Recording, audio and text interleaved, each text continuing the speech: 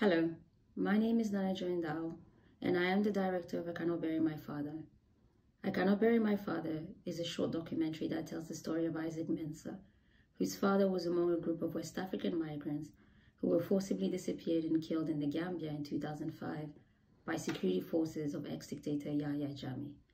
And while the gory details of this tragedy made headlines at the time and caused diplomatic tensions, the sorrow, enduring pain, and longing for justice of the families were soon forgotten. 15 years after, Isaac has still not been able to bury his father because the mortal remains were never returned to him. I wanted to show the human side of this tragedy, and it was really a privilege to be given permission to do so. I wanted to highlight the emotional, spiritual, and cultural importance of grief and funeral, migration as seen and felt by those left behind, and most importantly, the loving son-father relationship, because we're talking about human beings here and human lives. And yes, the documentary also highlights the political dimensions of seeking accountability for human rights violations and atrocity crimes, both regionally and within Gambia. But really, it really rests on the theme of befitting funeral in Ghana. It depicts the Ashanti culture of Isaac, which really places utmost importance on traditional customs and funeral rites to maintain the honor of the deceased and ensure a transition to the afterlife. And failure to do so may actually result in great shame and alienation of the family. And I also was hoping that through this short film, the audience will learn about the devastating effects of enforced disappearances on families and their loved ones. Thank you. Hello, my name is Rendah Haj. I am the director, writer and co-producer of the short documentary Hayat. It is such an honour to be a part of the New York African Film Festival's 20th edition this year and share this film with all of you. Hayat is very special and personal to me. It tells the story of a beautiful mother named Rahma raising her 4 young children in Melbourne, Australia, similarly to my mother's experience when she migrated from Egypt to Australia almost 30 years ago.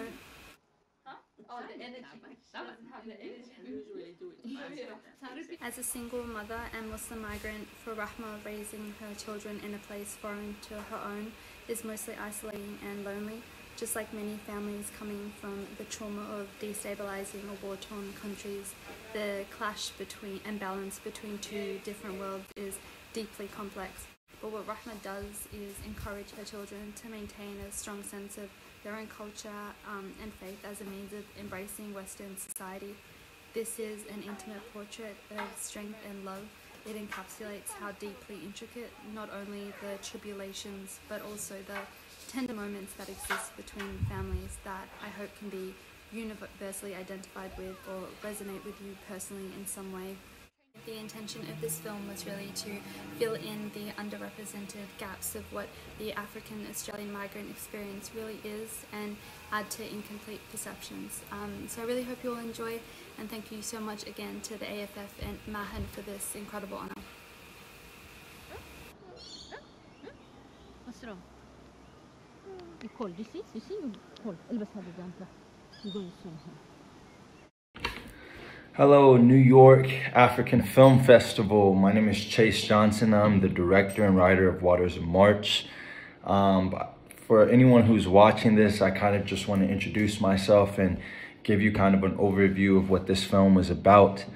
You know, I'm a director based in Los Angeles, California. When I was in high school, I ended up losing the matriarch of my family, my great-grandma.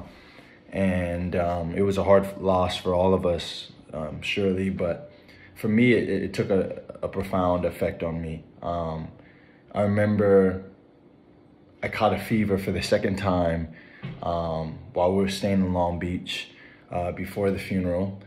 My family, we slept in the Motel 6 or Holiday Inn just so that we could be closer to the funeral. I remember sleeping in the bed. My brother was next to me.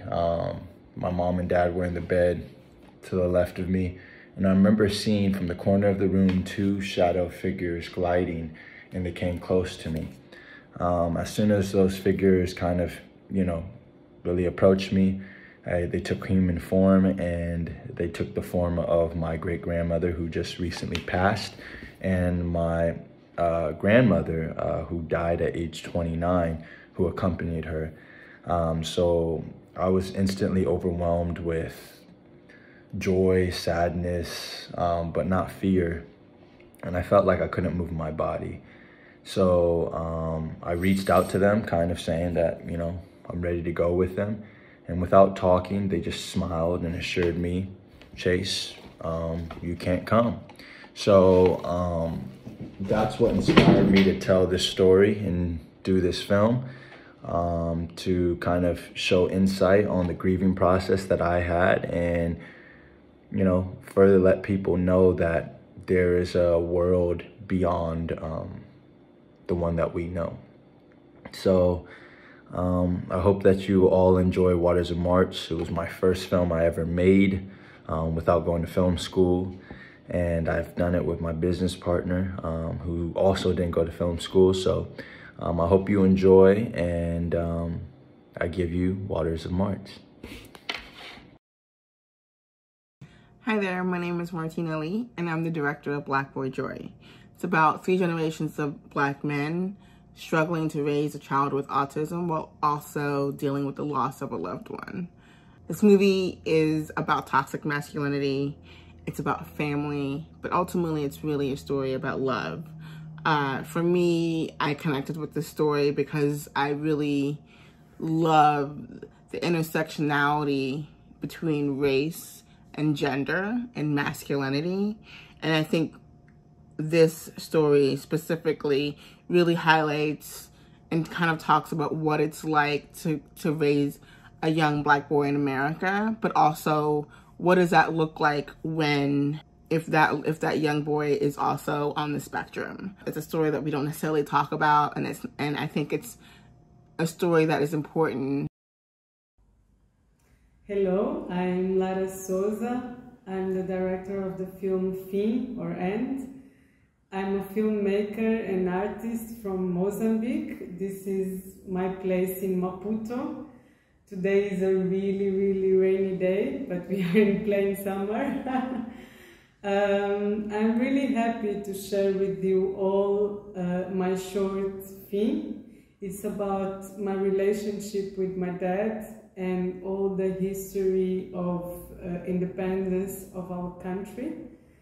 It's a really, really dear film for me because it was made in a moment that I was exploring the language of an essay, and I think for me it's a really poetic piece about history and family and how silence can be reverted in art, in cinema.